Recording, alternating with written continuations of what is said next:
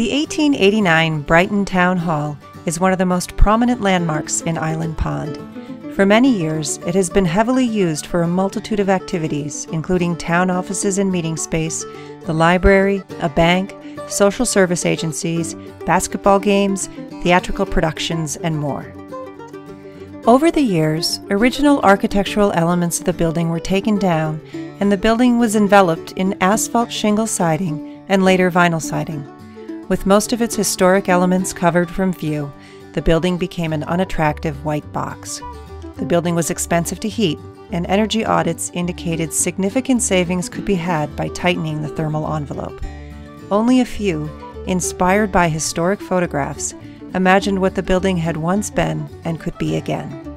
It wasn't until 2010, when the town received a federal grant to perform energy efficiency work, that the idea of restoring the building to its former grandeur seemed possible. When the siding came off in 2011, both the challenges and possibilities were visible.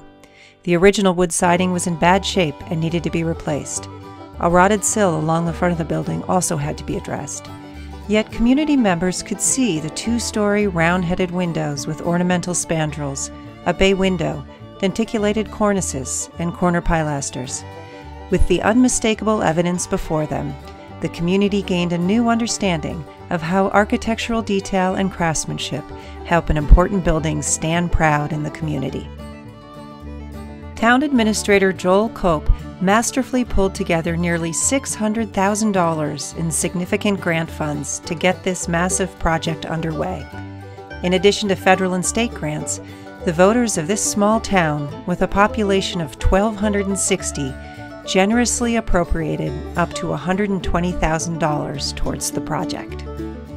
With architectural plans and guidance provided by Black River Design in Montpelier, construction was completed in August 2013. Today, the town hall's improved energy performance, restored historic detailing, and majestic appearance now honor its important civic and social role in this small town in Vermont's Northeast Kingdom.